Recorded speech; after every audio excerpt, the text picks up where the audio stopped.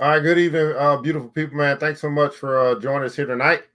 We're just going live here on the New Black Wall Street Book Club, allowing Facebook. We'll be streaming live tonight, Facebook Live, YouTube Live, Instagram Live. So give us just a few seconds to just let everybody know that we're here. When you guys get connected, man, if you are enjoying what we're doing here, in order for you to be informed of when we go live, which we look to do daily at 7 p.m. Eastern Standard Time, make sure you go ahead and hit the like button or follow button, hit the notification button so that you'll know when we go live, so that you can get, you can be a part of our show. You can be a part of the platform. But other than that, you can find us on ERGJ Enterprises across all platforms, YouTube, Facebook, Instagram, and whichever one of those platforms you prefer best, that's where you can find us at as well, okay? So it's New Black Wall Street Book Club, where Black folk do read. And we'll be picking up Black Fortunes, which is the story of the first 6 African Americans who escaped slavery and became millionaires. So we're getting into chapter 1. That's going to be the meat of what we discussed today. And we also do have our motivation for today, our daily motivation for African American success. Right, hit the like button, hit the share button, let people know that we're here, that you're connected to. And it's time to get this show on the road. You know what time it is, man. Mr. DJ, hit the music.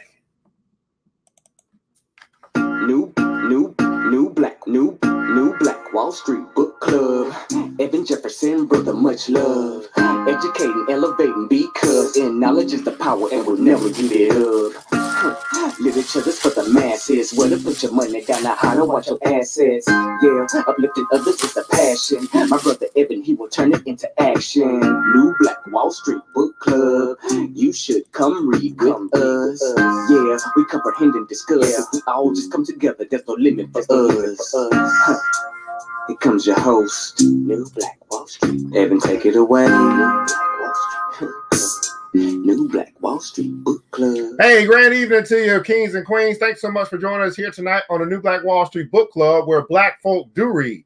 If you put in a book, we absolutely will find it. I'm your host, ERGJ, your certified financial educator, CEO of ERGJ Enterprises, ERGJ Black Bazaar, and international best-selling author of the book, The Black Billionaires Club.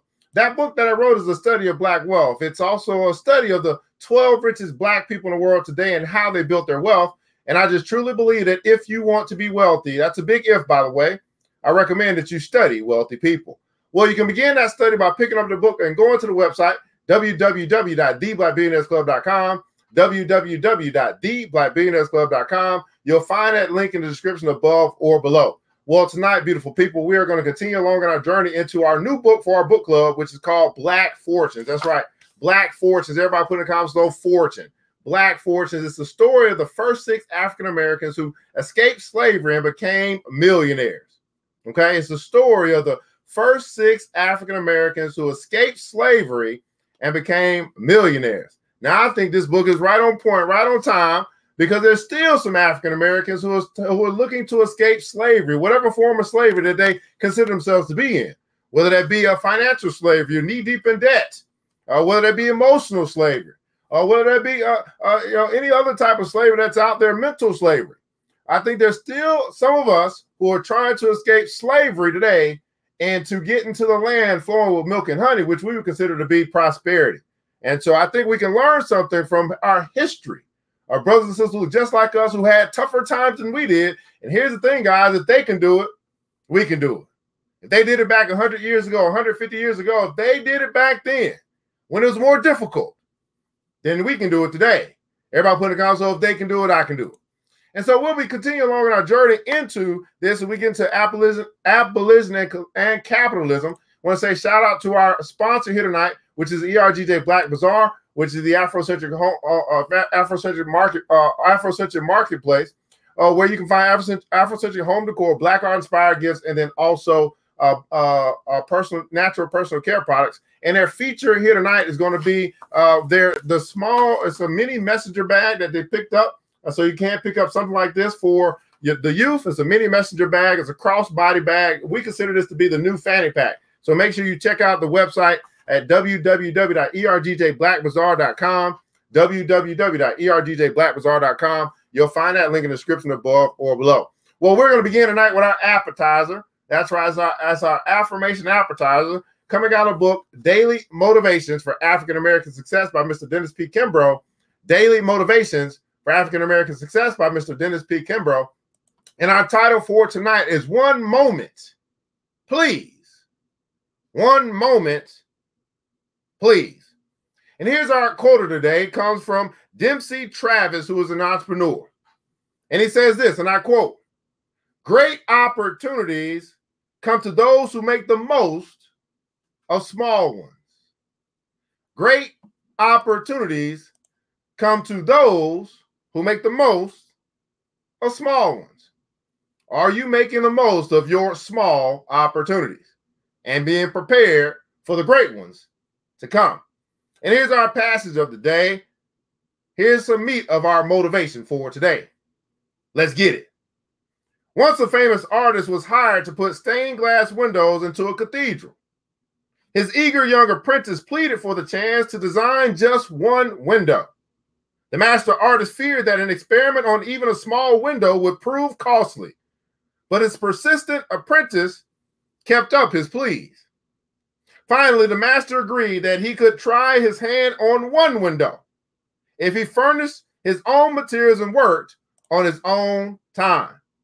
The enterprising apprentice began gathering bits of glass that his master had discarded and set to work. In short order, the church was finished. When the cathedral doors were opened, parishioners stood in awe before the apprentice's stained glass window, praising its beauty. Our lives are like this. If we take time to gather together the moments and opportunities we too often discard and waste, we find we can shape them into something of value and beauty. Now read that again. Our lives are like this. If we take the time to gather together the moments and opportunities we too often discard and waste, we find we can shape them. Everybody put a comment on shape. We find that we can shape them into something of value and beauty. One moment, please. Good evening to you. And here's our affirmation of the day. Here's what you want to allow to take root into your subconscious, your heart, and then you can grow and develop this thing by repeating it over and over and over again until it brings forth a harvest into your life. Repeat after me. Today, I will take a look at the moments I waste. What can I make of these moments? Again, repeat after me. Today, I will take a long look at the moments I waste. What can I make of these moments? What could you make of the moments that you waste? Let's do it again, people. Let's do it this time for the people in the back, the people in the way back. I want to make sure that they know that we're serious about this thing. Let's repeat it again. And this time, let's say it with some conviction. Repeat after me. Today, I will take a long look at the moments I waste. What can I make of these moments? What can I make of these moments? One moment, please.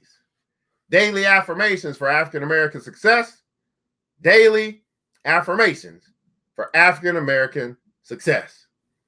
Well, my beautiful people, that was our appetizer, our affirmation appetizer of the night, of today's episode. And we want to get into the meat of our discussion here tonight. And so we're going to be picking up into Black Fortunes. And we're into, I think, chapter number 1, which is called Abolitionism and Capitalism. Now, we went through the last episode. We went through the back cover, the front cover. And we also, let me hit that. Okay, there we go. And we also, back cover, front cover. And then we also went through the introduction and prologue as we learned about the first Black millionaire. And so today we're getting to abolitionism. And this is has a subtitle of August 12th of 1841. I just want you to think about that just for a second. 1841. That in Nantucket. So we're going. We should be able to finish the whole first chapter. So let's just call this part 1 of chapter 1. Let's get it. The sun was warm, and the air smelled of the salt water of the sandy coast of Nantucket on August 12th of 1841. On a dirt road lined with trees and hedges in a library known as the Nantucket Athenaeum, the town's first abolitionist convention came to order. 500 men and women took their seats, most of them local Quakers. The men in plain dark-colored suits with broad hats, the women in gray or brown dresses with bonnets. The Athenaeum had once been a church and retained an exterior of white wood and stone with stained glass windows and 2 stone columns at its entrance. Inside was a great room filled with benches of carved wood and bookshelves and oil paintings on the wall. From a platform in the back, William C. Coffin, a local abolitionist, made an announcement. There was a fugitive slave in attendance, and he was going to give a speech. Head swiveled as Frederick Douglass stood and made his way towards the stage. He was tall with a muscular frame that showed through his shirt and vest, a square jaw and a clean-shaven face, his hair coiled dark and parted and pushed across his forehead and down towards his ears. As he moved to the front of the room, members of the audience could see that he was shaking from stage fright. Douglass, who was 23 years old, has escaped from slavery in Maryland 3 years earlier. He now lived in New Bedford, Massachusetts, and worked at a brass foundry. He was a preacher at the African Methodist Episcopal Zion Church in his town, but had never spoken to an audience of more than a few dozen, nor had he much experience speaking in front of white people. Douglass had come to Nantucket for a working vacation, hoping to stay abreast of the goings-on in the abolitionist struggle, but more to relax on the island, looking out on the Atlantic Ocean. Now, I think this might be a good time, guys, because we're talking about abolitionism. Maybe one of you guys could take a moment to look up that word abolitionist and give us the definition here on our stream, because I want to make sure I'm understanding what an abolitionist is. Okay, so do me a favor and do that. That's somebody's quick little homework. Hit that Google real quick. So needing a day or 2 of rest, what's going on, Miss Female House Hustler? Thanks so much for joining. Needing a day or 2 of rest, I attended this convention, never supposing that I should take part in the proceedings, he recalled. Until now, I had taken no holiday since my escape from slavery. When Coffin asked him to come to the stage, he was so overcome with fear that he could barely keep his feet underneath him. As he took the stage, he felt ill. He summoned all his willpower to keep his back straight and his limbs steady. And then he began.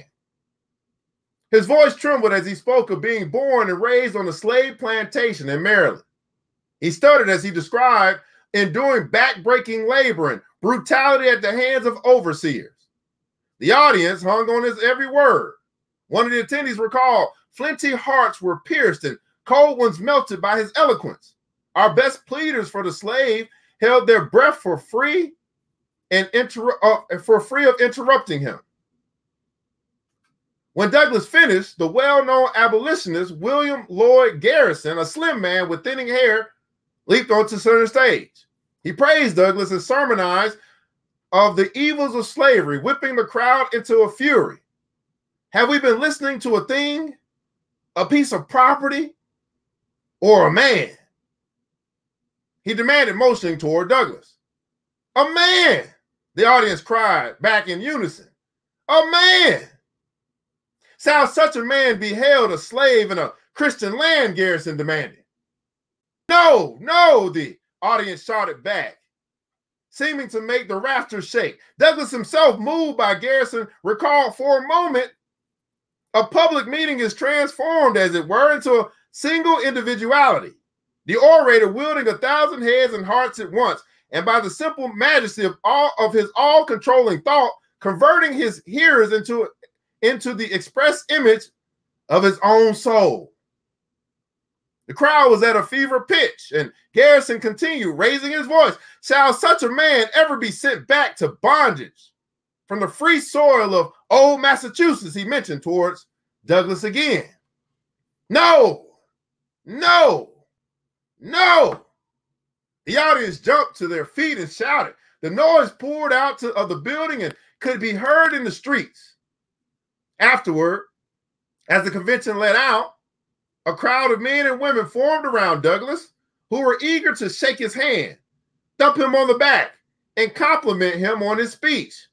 When the crowd finally dissipated, a group of Nantucket's prominent black citizens, led by Edward J. Pompey, a free black whaler, industrialist, and ship commander, approached Douglas, brimming with pride. The group was from Newtown, Nantucket's black district, where Douglas was lodging. They escorted him out of the church and down the road past the fence that segregated Newtown from the rest of the town. So abolitionist is a practice of institute, especially capital punishment or formerly slavery. So is a person who favors the abolition, the abolishment of slavery. Okay, a person who favors the abolishment or the destruction or whatever you want to call it of slavery. Okay, a person who's against slavery or some capital punishment or practice or of an institution. Okay, the belief that that slavery should be abolished.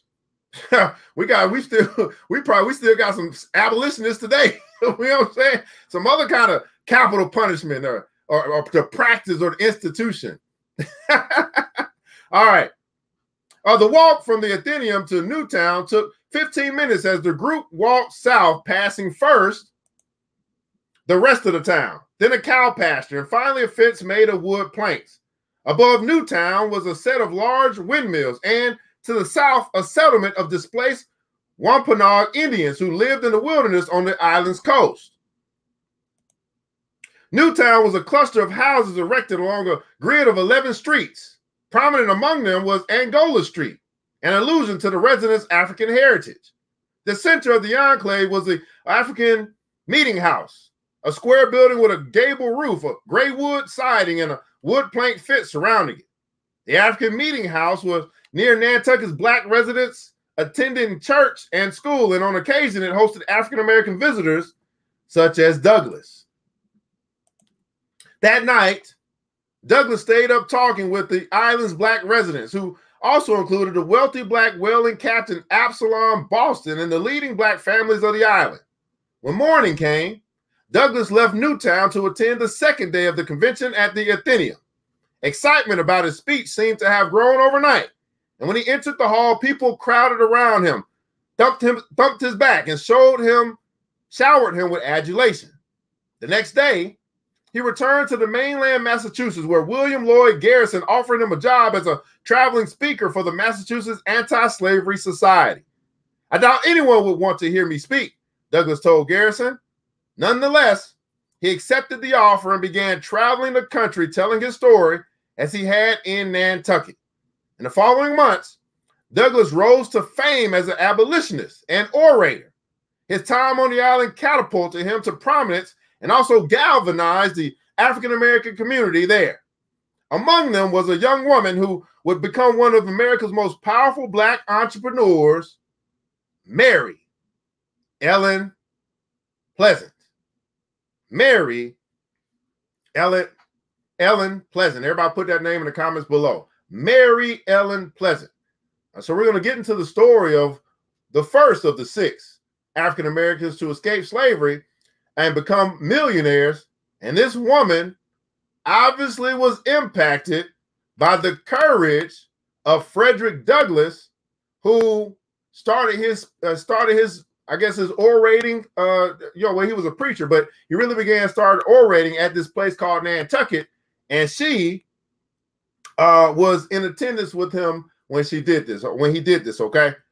So again, we're going to start getting into the story of the first of the 6 African Americans who escaped slavery and became millionaires. So abolition and capitalism I guess we'll say this is part 2. Abolition and Capitalism, part 2. In 1814, in an apartment in a 3-story brick building on the Stone Street near Philadelphia's dock, Mary Ellen Williams entered the world. She was born free and black. Her parents christened her Mary Ellen Williams, taking her mother's first name and her father's last name. My parents were a strange mixture. My father was native Kanaka and my mother a full-blooded Louisiana Negress, she recalled. Pleasant had her mother's brown skin and wavy hair and her father's tall stature and Polynesian features. Her father, a silk merchant named Louis Alexander Williams, was larger than life in her memory. He was a man of great intelligence. He was like most of his race, a giant. Her mother did not leave a lasting impression on her. I was named after my mother, but I really recall little else about her, Pleasant said. What's going on, Mark Anthony? Derek Smith in the house. Miss Jennifer, Miss Vivian. Never heard of it. Hey, we're gonna learn today. We're gonna learn today. Pleasant's time with her parents in their apartment was brief. They sent her to live on the island of Nantucket, where she was when she was 7 years old to attend school. Like many free states, Pennsylvania was both anti-slavery and anti-integration. Black children, like Pleasant, were not welcome in Philadelphia schools. In most free states during the antebellum era, there were no schooling options for African-American children. In Nantucket and Cincinnati, private colored schools have been established where parents and sponsors could buy education for Black children. In 1826, this is almost 200 years ago, people. 1826, Williams took Pleasant on a steamship to live with associates of his, an island family called the Husseys, while she attended school on the Massachusetts island. The Husseys, who were one of Nantucket's best known and most powerful families, members of their clan had controlling interests in most of the town's institutions, including the Religious Society of Friends, the formal name of the Quaker Church, and local government and industry. They owned several houses and businesses spread across the island. Williams, a traveling fabric merchant, likely knew them as business associates. If he had known the Husseys more intimately, he perhaps would have known that they had a reputation for being dishonest. An old Nantucket verse described the Husseys: the Rays and Russells Coopers are, the knowing Folgers lazy, a lion Coleman very rare, and scarce and honest Hussey. When Pleasant arrived on Nantucket, she was put into the care of Mary Hussey, an elderly Quaker woman who dressed in bonnets and long skirts. Call me Grandma Hussey, she told Pleasant. I want to say it's Hussey or Hussey. I don't know. I'm going to say Hussey now. Grandma Hussey ran a store in a wood building located beneath a grassy hill by the town's pier, a stone's throw away from the Athenaeum. From the window, one could see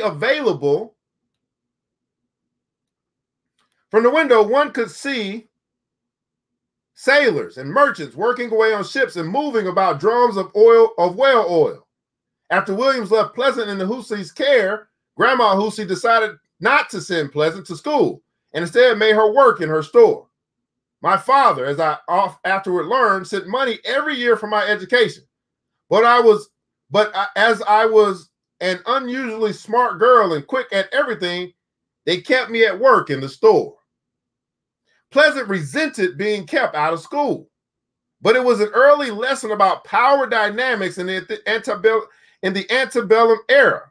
I envy children who can write a good hand and spell correctly, and blame the Husseys for not giving me an education, as she later said. The Husseys were rich and white, and although Pleasant was privileged to have been born free, the color of her skin and her gender still allowed her to be taken advantage of. Thus, she came to better understand the world she lived in. Either she could fight against those who had power, or she could work with them and accept the limitations that race and gender imposed upon her. She decided to do both. Let me read this again. She could either fight against those who had power, or she could work with them and accept the limitations that race and gender imposed upon her. She decided to do both. Now, for me, brothers and sisters, this just tells me that she was pretty smart. In some instances, she would fight. In other instances, she would work together. I guess it just kind of depended on the situation at the time. So she decided to do both. I guess when it benefited her most, she would switch it up. Stay flexible. Be adaptable, regardless of the limitations that others were trying to put on her. Question for you is, how flexible are you? Can you turn it on and turn it off? Do you always got to be hood? I don't know. Do you always have to buck the system? I don't know. Maybe we can learn something from one of the first African Americans to escape slavery and become a millionaire and learn how to be flexible, regardless of the situation. Everybody putting the comments on flexible. To adapt, depending on the circumstance.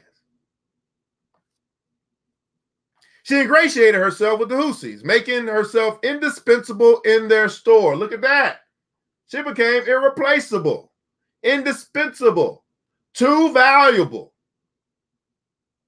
As a girl, she foraged the woods around the store for pokeberries, which she would mash and strain to make a dark purple ink for Grandma Hussey to sell. She learned to keep the books. She learned how to take care of the money. She's taking care of the books. She learned how to keep the books, sweep and clean the store, and sell to customers. I was always on the watch. A few people could get out of the store without buying, and few people could get out of the store without buying something from me. She was a good salesperson. Look at this. She made herself indispensable. She would keep the books. She'd take care of the money, right? She sweep and keep the store clean, and she would sell to customers. And very few people would leave that store without buying something from her. That's valuable. If I got a business, that's very valuable for my business.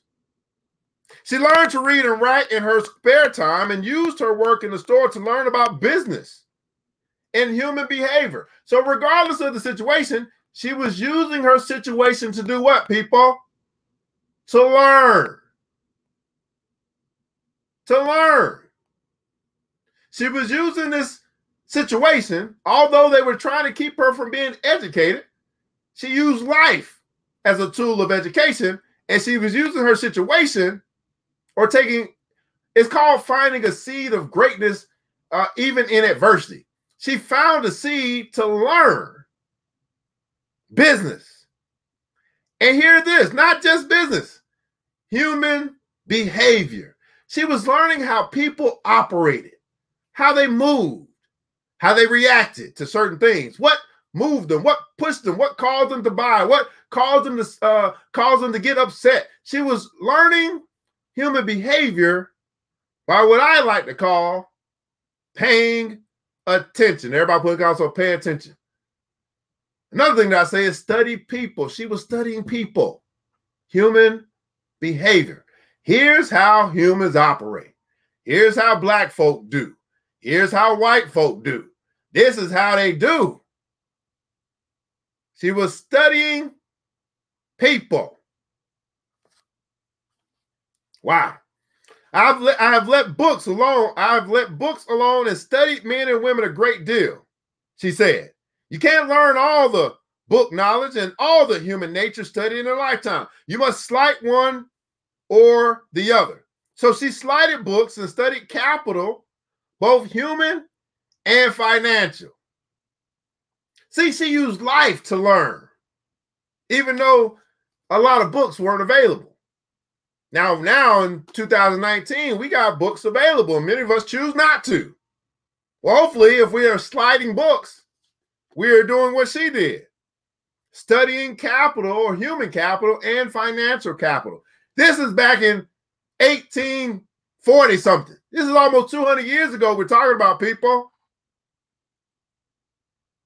During her years in the Hussies on Nantucket, Pleasant nursed the resentment of racism and slavery.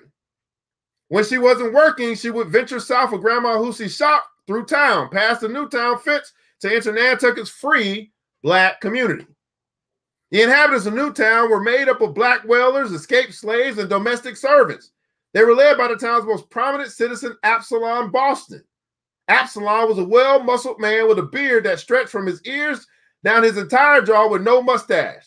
He wore gold hoop earrings, and his hair was coarse and pushed back into a pompadour. What the hell is that? Pompadour, somebody look that up. Pompadour. Pompadour. Man, we're gonna learn today. I'm telling you, it was one of y'all know this type of hairstyle, I'm pretty sure. But anyway, I don't. His hair was pushed back into a pompadour. Maybe that's a hat. I don't know. Pompadour. We're gonna get some help. We're gonna get a definition going on here. Somebody look up that word for us. We can learn what the heck a pompadour is. Absalom was a black royalty in Nantucket. He was the descendant of their island's Indian natives and black slaves. His family was credited with having ended slavery on the island after his uncle Prince Boston had challenged the legality of slavery in Nantucket, sued for his freedom, and won. Absalom inherited money from his parents, who died when he was young, and used it to build one of the first structures in Newtown, a small shop in a clapperboard house where he sold fishing equipment and groceries. In 1822, he bought and captained his own whaling ship called Industry, becoming the first black man in New England to own and lead a whaling outfit. Subsequently, he used his earnings to develop Newtown by underwriting mortgages for the houses of free blacks. Along with Boston and other prominent black Nantuckers, Pleasant attended church and learned about abolition before venturing back to her employer on the white side of the fence. Wow. So listen, so she would leave work and leave her white overseers, even though she's free, and then would travel back across the fence to the black side of town. So you got the white hand and you got the black hand. So she go over to the black hand and be around the. Listen, she didn't just hang. See, listen, you know that on the other side of the fence, right? The black hand side of the fence, just like on the white side of the fence, even on the black side of the fence, there were options of who you was gonna hang out with, right? She decided to hang out with the most prominent of those in the city, because remember it said in the city there were black whalers, escaped slaves, and domestic servants. So just imagine, right? She come back to Nantucket, the black side of the fence or the city or whatever, and she had to choose who she was gonna hang out with. Now she could have hung out with the drinkers. She could have hung out at the bar. She could have hung out with people that wasn't doing much, but no, she found a way to get around the most prominent people in the land. She was hanging around a brother who started his own whaling company, a brother who was writing mortgages for the free black slaves so they could have houses and they could mortgage, and they could, they mortgage mean that they've got some debt to own their house, got a mortgage to get their house. These type of people she was hanging out with when she went back to, let's just say, her side of the fence, the black side. And then she went over to the other side, the white side, to go to work and to learn capital, business, financial capital, and human capital. Isn't this interesting? Mary Ellen Pleasant. Nobody got that definition yet. Pompadour, Pompadour. All right. Mary Pleasant, and we're into Abolition and Capitalism, going through Black Fortunes, which is the story of the first 6 African Americans to escape slavery and become millionaires, part 3. All right, part 3. Are we going to finish this? I don't know if we're going to finish this, guy. Oh, Lord. We might finish it. Part 3.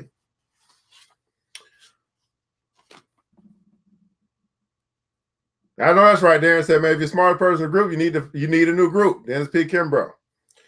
Part 3. While she was learning about Black culture and the liberation struggle in Newtown, Pleasant bore witness to an economic transformation from the Hussey's shop by the harbor.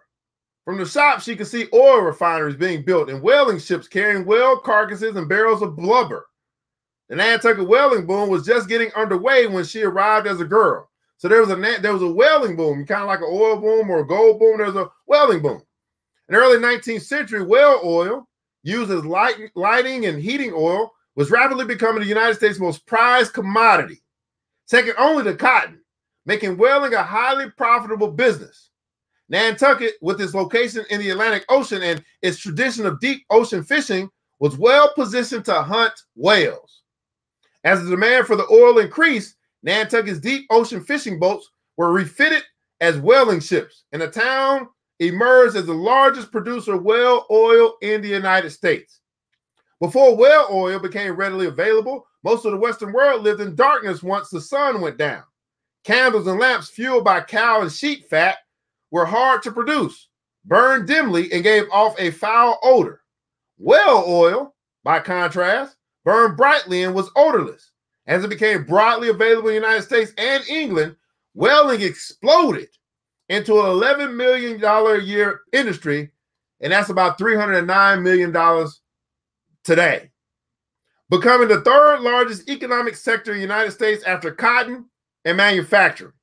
The boom made Nantucket one of the richest and busiest towns in the world during the years Pleasant was reared there. So she had a little bit of luck on her side, that she was born at that time and she was in that place.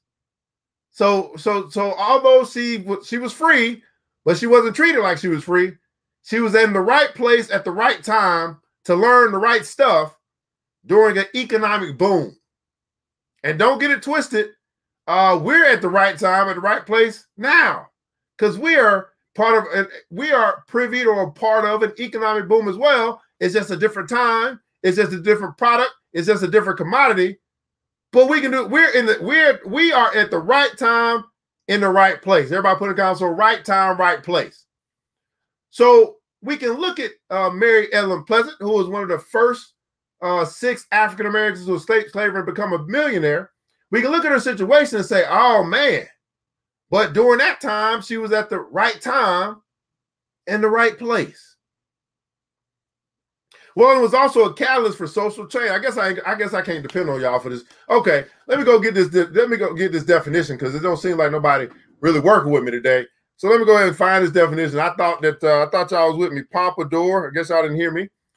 Definition. All right. So pompadour is a woman's hairstyle in which the hair is turned back off the forehead in a roll. So it's a woman's hairstyle in which the hair is turned back off the forehead in a roll. Okay, pompadour. All right, fantastic. I get that out of the way. Whaling was also a catalyst for social change. With the onset of whaling in Nantucket, men abandoned work in town for high-wage jobs, working on docks and in open waters and whaling crews. In their absence, women became entrepreneurs and laborers, running the restaurants, the stores, the hotels in town. The whaling boom also created a black middle and upper class in Nantucket. Benefiting from racial stereotypes about their unnatural strength, black men were recruited to the island to hunt whales.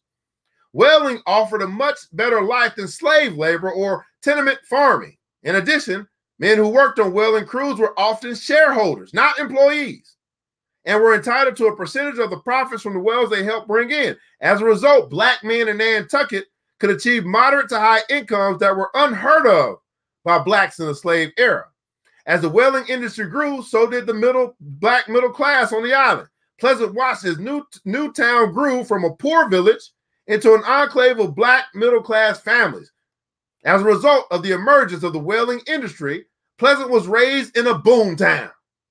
She watched as people flocked to Nantucket to work on whaling ships, to open oil refineries or hotels and saloons to cater to the growing population. Soon people made fortunes in Nantucket. Others lost them. Some people made fortunes, others lost them. The lessons she learned from witnessing the boom would one day prove themselves useful. So Nantucket, not only was it a new town, it was a boom town. A boom town. So this space of black people on this island, although we're talking about 1800s, it was a land of opportunity. And I'll venture to say it was a land flowing with milk and honey as the whaling industry was taking off in Nantucket. And black folk had an opportunity to participate and not just be employees. Now listen to this. This is back in 1800. not just be employees.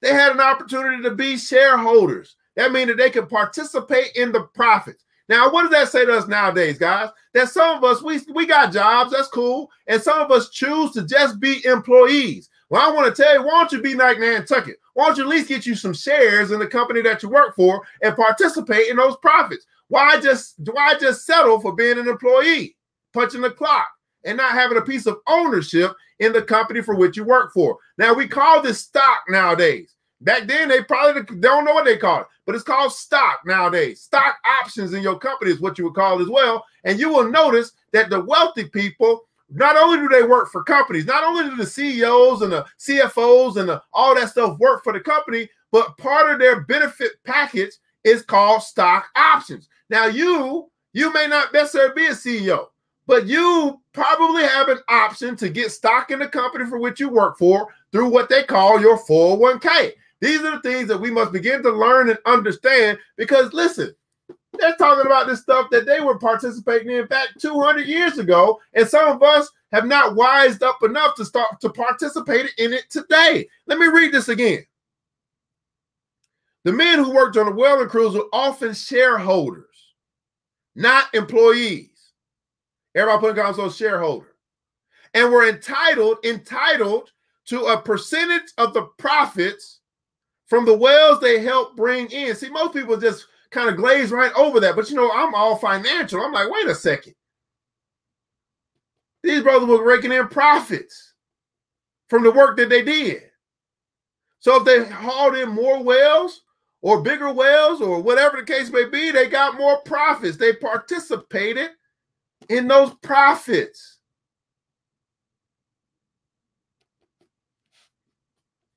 You and I, we might feel like we're on a plantation today. Some people think like that. But you and I have an easier opportunity to become a shareholder in these companies, more so than just being a employee. Okay, Melanie, thanks so much. I got a visual now. Morris Day and the time, his hairstyle. Okay. Oh, I'm glad somebody helped the brother out. I was like, dang, ain't nobody gonna help her brother out today? Oh, Lord. Okay, thanks so much, Melanie. All right, fantastic. Shareholders. Now, where we at? Are we on? Okay, so we're on Abolition and Capitalism, Chapter 1, Part what? Part 4 now? Let's just say this is Part 4. I think we just did Part 3. Part 4. Part 4. Whew. In the days following the Abolitionist Convention and Frederick Douglass's debut in 1841, Pleasant planned to make a move on her own. Not long after Douglass went back to Springfield, Massachusetts, she boarded a steamship for mainland Massachusetts at the Nantucket Pier. I don't think we're going to finish. Nantucket Pier, at the Nantucket Pier. I went to Boston to better my condition, she later said. Pleasant arrived in Boston around the year 1842, when she was 26 years old and got a job as an apprentice to a cobbler in a shop in Boston's South End. The South End was a home to the city's moneyed class, men who wore broadcloth suits with gold watch chains hanging from their waistcoat pockets. And streets were made of gravel and cobblestones and lined with Baroque Victorian homes and mansions. At the shop, Pleasant learned to make boots and sew vests. Pleasant hadn't left Nantucket to escape the Hussies or to find a better job or trade. On the contrary, she remained close with the Hussies and couldn't have hoped to provide a future for herself in shoemaking or any other trade she could learn. To secure a good life, a woman was expected to get married. To better her position, she needed to find a husband, and Boston's Tony South End was a good place as any to find a well-heeled one. So listen to this. She said, okay, so I guess I got to find me a husband.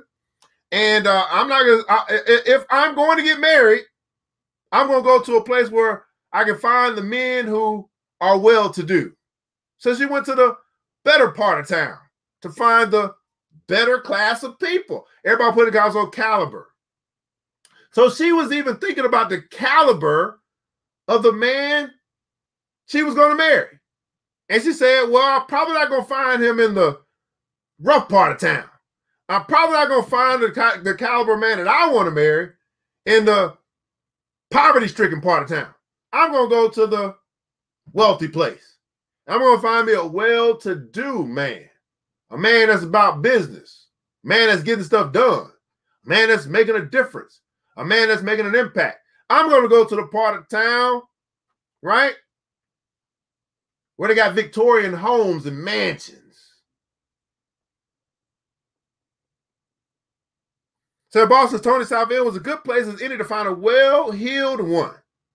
Pleasant was a striking woman. She was tall and slender with skin the color of clay, long straight nose, high cheekbones, intense dark eyes, and long hair that was black and oil straight. Perhaps her best feature was her charm and her way with words. I've always noticed that when I have something to say, people listen, she remarked. They never go to sleep on me. One day, James W. Smith, a well-dressed middle-aged businessman, entered the shop where she worked to do some shopping.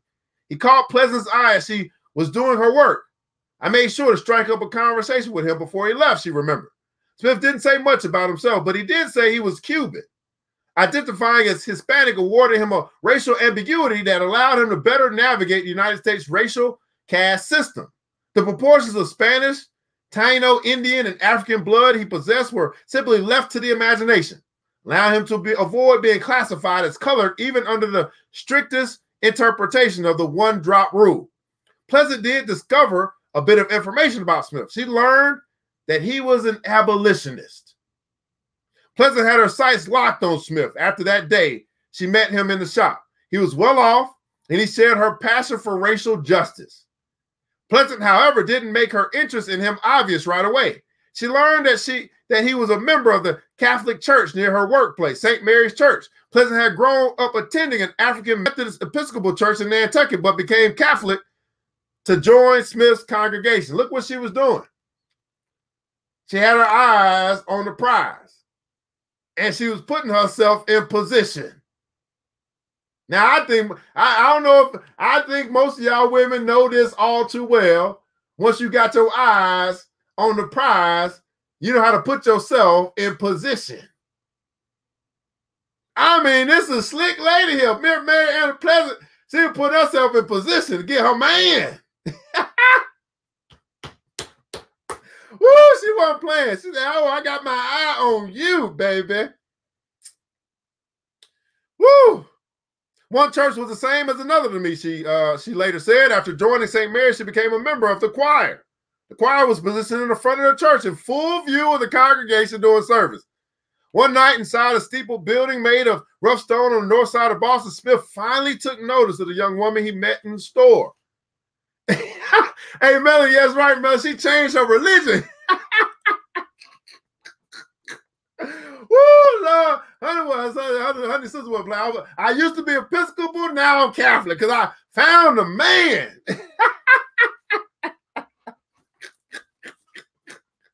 Oh, Lord. Oh, Lord. Oh, I'm sorry. Where was that? Okay. One night inside a steeple building inside a rough stone on the north side of Boston, Smith finally took notice of the young woman he met in the store and at church. After Mass was over, Smith asked the priest, Father Trainer, to introduce him to Pleasant. Pleasant was brought to him, and he offered to walk her home. As he walked her home that night under the moonlight, a little romantic. A little romantic. Woo, Lord. As he walked her home that night under the moonlight. To Smith, it seemed they had been brought together by providence. He strolled with her, unaware that Pleasant had set the forces that would bring them together into motion weeks before. Y'all some tricky little chicks. Okay, I see y'all, women. I know, I see what you're doing. A few days later, thoroughly charmed by Pleasant, he asked for her hand in marriage. A few days later. My goodness. Not a few weeks, a few days later. We were married inside of a month, she bragged. We were married inside of a month. She bragged. Now, y'all know I got to talk about this just for a minute. Y'all, wily, charming sisters that know how to put yourself in position for that man that you done eyeballed. That well-to-do man, that man of caliber. You know how to put yourself in position. He didn't know he was being set up. Dan Smith said, shake your fast and watch yourself. Show me what you're working with. Melanie said, check, please. Woo, Lord, she was good, wasn't she? What's going on, Marquis? She was good, wasn't she? Woo! So Mary Ellen Pleasant, the first of the 6 African Americans who escaped slavery, become a millionaire. At this point in time in her life, she had traveled to a new city, and she knew it was time to find her man. She looked in the best part of town, and eventually, as she was working, she was what's that called, Boaz? She was looking for her Boaz, and she Ruth. And as she was working, she came across a man who she felt was equally yoked, right? He was an abolitionist, so they shared the same. He was a man of God. As far as spiritual was concerned, that was a connect. And he was an abolitionist, so they had some social or some they both were against racial injustice, so they had some stuff in common. And when I say in common, it wasn't just like they just like pizza together. Hey, that wasn't the type of we both like sausage pizza, so I guess we should get married. No, they had similar spirits and similar beliefs. And she put herself in position. Listen, ladies, she put herself in position to be noticed. She put herself. So although he had to take initiative to call her out, she put herself in position to be noticed. Now I'm just gonna say this because it's worth being said. Some of y'all hiding too much. You know what I'm saying? Oh, he gonna find me on my couch somewhere. Oh, you sure think he gonna do that? You think that's gonna happen? Maybe you need to learn from Mary Ellen Pleasant. Learn how to put yourself in position to be noticed. Okay, I'm gonna leave that at there. I'm gonna leave that right there because we're gonna get off talking about stuff I ain't really planning to talk about tonight. Because we talking about Mary Ellen Pleasant, and we might as well finish this chapter of part 5. Let's go ahead and get it in. Let's go and finish this part 5 of chapter 1 of Black Fortunes, right? The story of the first 6 African Americans to escape slavery and become millionaires, part 5. As newlyweds, Mr. James W. Smith and Miss Mary Ellen Smith split time between his home in Boston and Smith's plantation in Charlestown, West Virginia.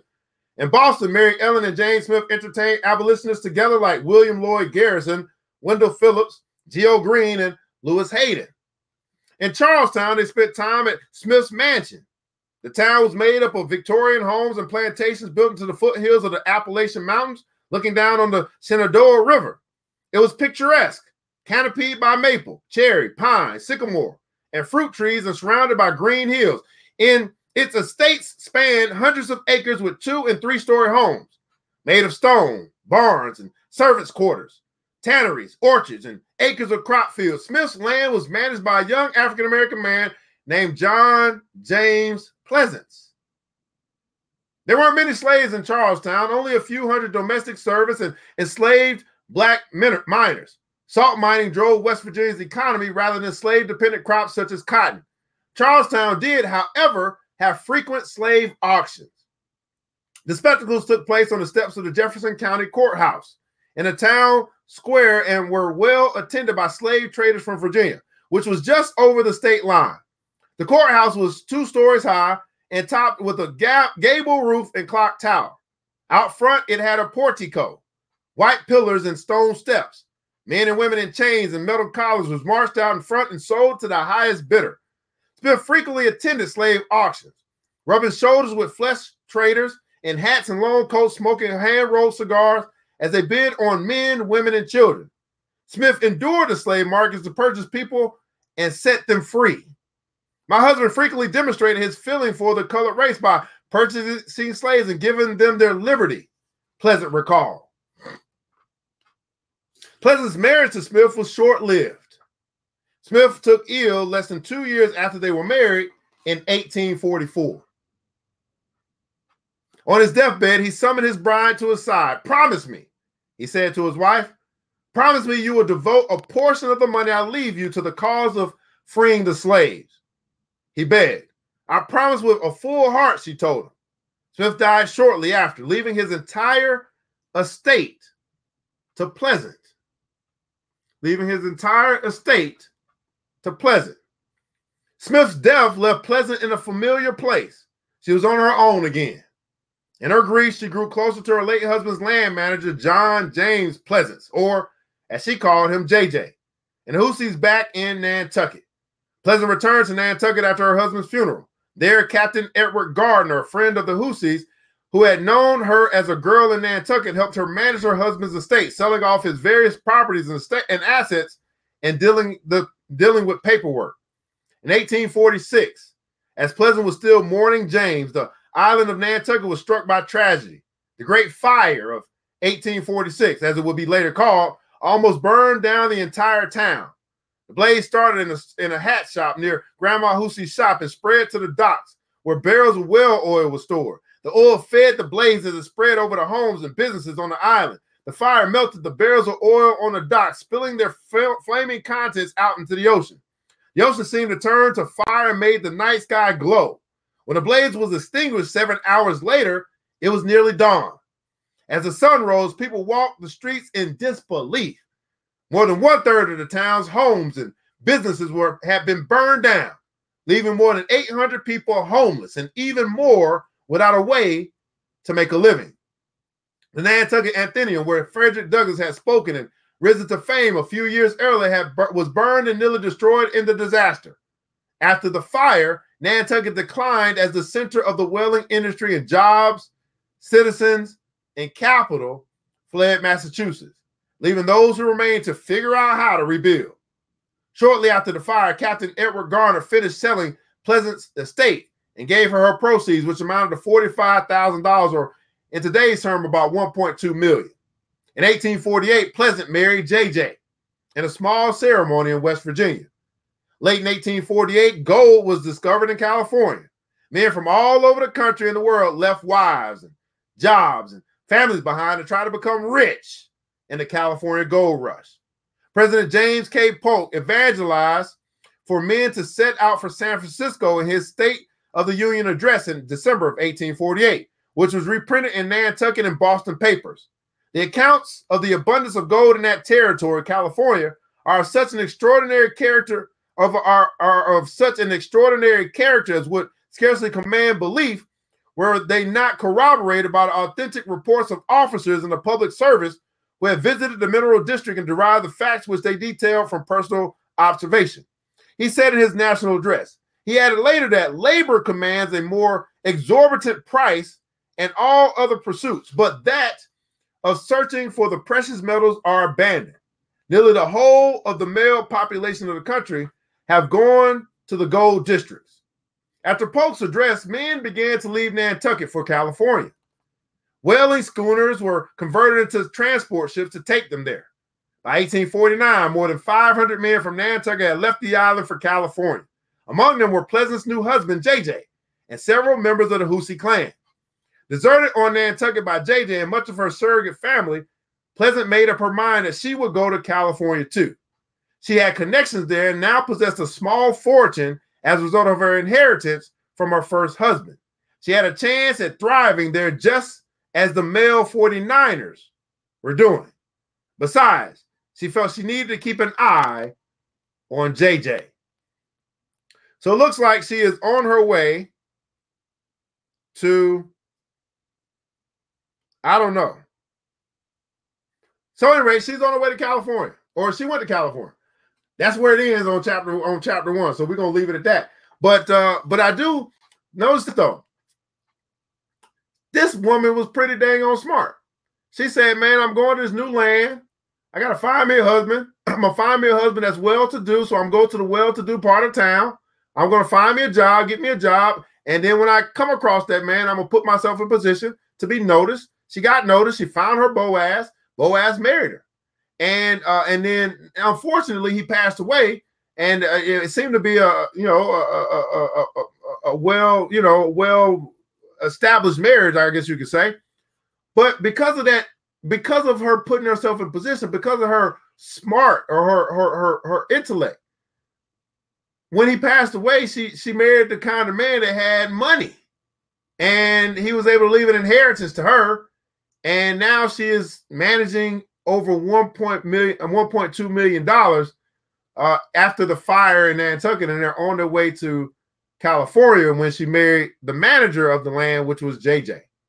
And that's where it is in chapter 1, guys. So that's where we're going to stop here on the New Black Wall Street Book Club. What do you guys think of chapter 1 of Black Fortunes? The story of the first 6 African Americans to escape slavery and become millionaires. Chapter 1, Abolitionism and Capitalism.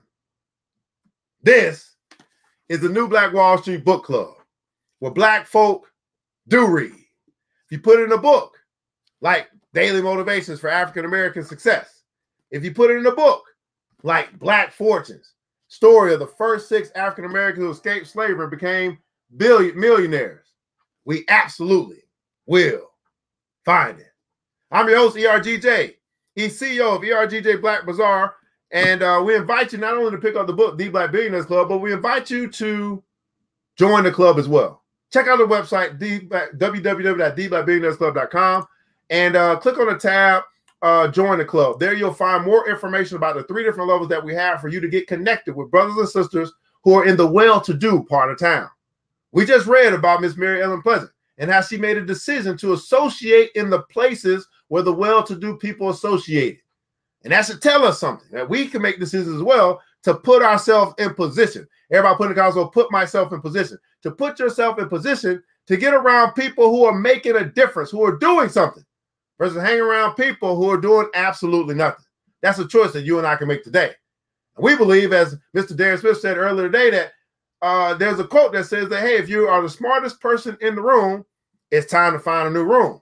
We believe we created that new room called the Black Billionaires Club.